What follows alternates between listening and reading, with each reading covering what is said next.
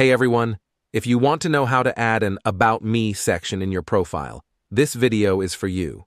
So as you can see, my profile is empty and it only displays my username and registration date. To change this, we want to go into our user settings at the bottom left.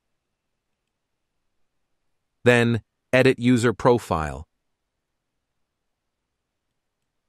And you will see the About Me. You can just type anything here. I will just type this as an example. You can add links if you want to. Now let's save the changes.